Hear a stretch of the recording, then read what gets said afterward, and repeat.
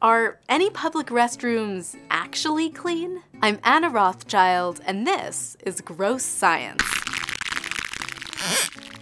Okay, so the bad news is that bathrooms, like every other place humans hang out, are crawling with our bacteria, no matter how much we try to clean them. In one study, researchers disinfected shared restrooms at a university and then sampled them over time. They found that human bacteria can recolonize a bathroom within an hour of it being cleaned, and those microbes can survive for hours after humans have left, too. So what's actually lurking in the bathroom? Well, gut bacteria, which come from people's feces, turn up on toilet seats. And in women's rooms, vaginal bacteria show up on the seats as well. Some toilet flush handles also have soil bacteria on them, probably thanks to germaphobes flushing with their feet. Guilty.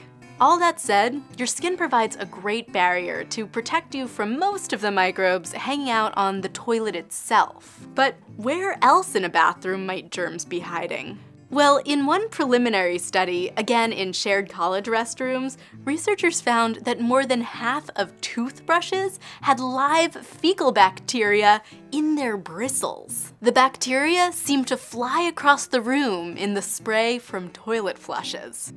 To top it off, even washing your hands can make a mess. One study found that if you have bacteria left on your hands after you rinse them, a regular warm air dryer can blow them around the bathroom, and jet dryers can scatter germs up to 4.5 feet away. That being said, always wash your hands, people. According to the CDC, hand washing is one of the best things we can do to keep from getting sick and spreading disease. So no, restrooms are never totally clean. But that's no reason to panic. Some of the bacteria in them might be able to make you sick, but lots of it is completely harmless.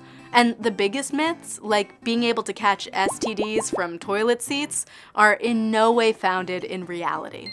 In a strange way, I actually find this kind of comforting. It's a reminder that we're always living with germs, whether in a public bathroom or on our couch at home.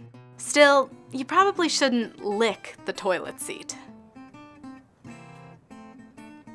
Ew. Got a question about bathroom germs? Let me know in the comments. And for more gross science, hit subscribe.